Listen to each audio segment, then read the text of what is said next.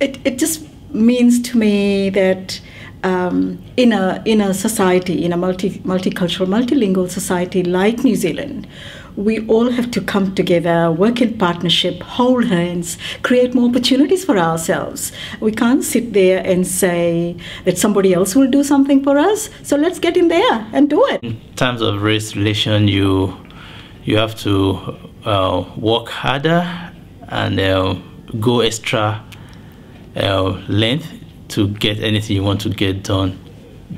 So it's the work in progress. It's a work in progress. A fair go for all means to me that we are all equal, regardless of color, faith, or background. That all of us as New Zealanders, that we all have the equal opportunities wherever, whenever, now and in the future. We have more people in New Zealand who are not completely fluent in English, and my worry is that we see that as a problem rather than as an opportunity.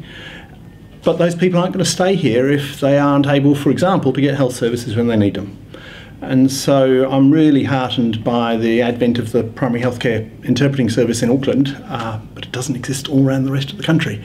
So I guess there's a couple of issues about fair go there in terms of some parts of the country have a service that other parts of the country don't have. My idea with fair go is always connected to employment, and I think there's a lot of people that who just came here and migrated that are underemployed. And there's some doctors out there that are taxi drivers, or surgeons that are just packing groceries over at Woolworth.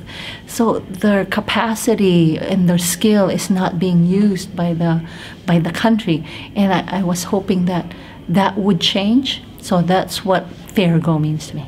Everyone that wants to become a citizen gets to join the whole rest of the New Zealand family, and everyone should be able to get a fair go from doing that. It's one of those great things to be involved in. It's so good to be able to work with a whole diversity of people and just to really make a difference in New Zealand.